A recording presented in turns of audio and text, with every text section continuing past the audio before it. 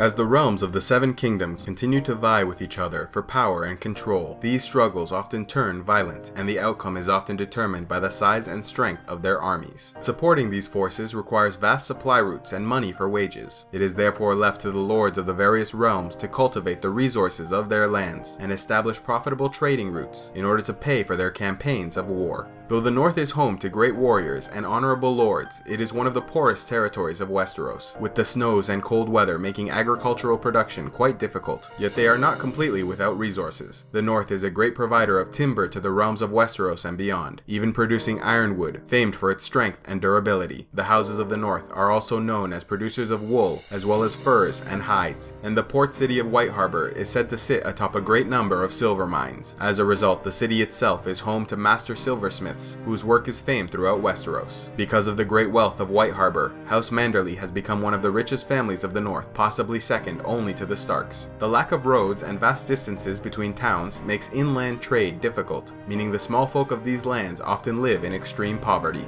Located at the center of the continent, the Riverlands has become a profitable trade hub for the realms of Westeros. In times of peace, the many rivers and waterways of the territory are used to transport goods between the many neighboring realms. The Riverlands themselves are able to produce a fair amount of grain from their fertile fields and are also known to produce wine. Yet these same attributes which allow them to thrive in times of peace doom them in times of war, with neighboring realms able to easily raid and pillage Riverland villages. And even when they are not the direct target, armies often need to pass through the Riverlands to reach other realms, leading to raids of nearby lands to sustain their forces. The port city of Salt Pans often trades with the Free Cities, though it is one of the least populous ports in the continent.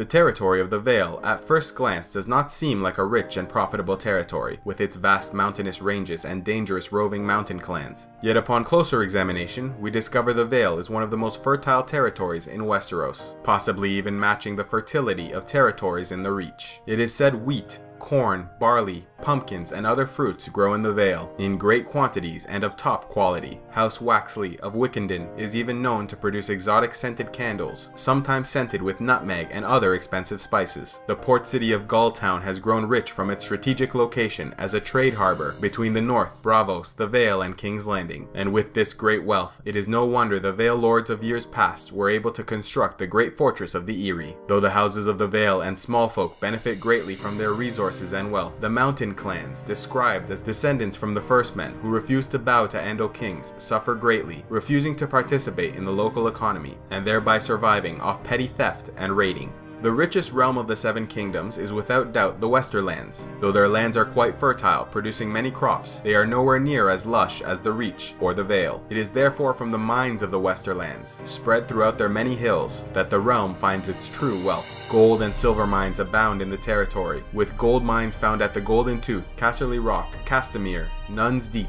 and the Pendrick Hills. Lannisport and Fair Isle also engage heavily in sea trade and fisheries, with Lannisport as one of the most active and prosperous harbors in the continent. The vast wealth of this territory has led House Lannister to become the richest non-royal family in the realm, even becoming a major moneylender to the Iron Throne, possibly lending up to 3 million gold dragons during the reign of King Robert I. The Iron Islands, small rocky lands devoid of fertile fields and pastures, have largely based their economies around fisheries and sea trade, as well as trading in iron ore, which is found in abundance in the mines beneath the islands. Aside from iron, they also produce tin and lead. Yet the work is dangerous and difficult, often left to the lowest levels of society. Instead, most turn to raiding to make up for their lack of resources. Historians claim it was a lack of timber that originally drove the Ironborn from their homes to pillage their neighbors and plunder their goods. The Ironborn found this way of life so profitable, they centered all their culture and traditions around reaving, with their leaders in House Greyjoy even taking the words, "We do not sow," as a testament to their raiding ways. The Reach is the most fertile territory of Westeros, growing many of the finest fruits and grains in the continent. They are known for their cultivation of melons, fire plums, peaches, apples, grapes, and pumpkins. They are also known for making dry fruity red wines, sweet wines, and rich golden vintages, such as Arbor Gold. Before the conquest of the Targaryens, the Reach had their own coinage system with golden hands, some of which still exist today and have the value of roughly half a gold dragon. The Reach is also home to the market towns of Ashford and Tumbleton, Bolton, which do a great deal of inland trading, as well as Old Town, a large port city, home of House Hightower, and the Maesters of the Citadel, the oldest city in Westeros. It is for this reason House Tyrell of Highgarden have made their words, "growing strong," to symbolize their territory's wealth of resources, suggesting that while others concern themselves with war, the Reach is concerned with the prosperity of their people.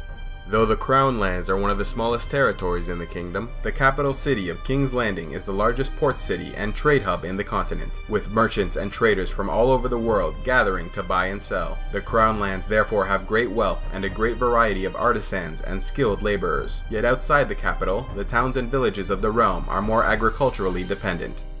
One of the poorer realms of Westeros, the Stormlands, with their constant rains and storms, have relatively fertile fields, but their strong martial traditions have allowed for no major cities to develop. Instead, Stormlords build great fortresses such as Storm's End and supply these forts with the labor and harvests of surrounding villages. Though the seas along the territory, especially around Shipbreaker Bay, are difficult to navigate with their storms, the port city of Weeping Town is able to prosper greatly through the Sea of Dorne, trading with many of the free cities. One of the richer territories in Westeros, Dorne is home to a number of exotic and highly prized goods, sought after by many in Westeros and the free cities. They are known for their production of lemons, olives, pomegranates, and wine, producing strong wine and Dornish sour reds. The southern lands are also known for their breeding of specialized horses called sand steeds, who are swift and eat little. It is said they can run for nearly 2 days straight without tiring. The port city of Plankytown has done very well, serving as a trade hub for Volantis and many of the other free cities, even seeing trade from the Summer Isles and Far East, providing a passage into Westerosi markets.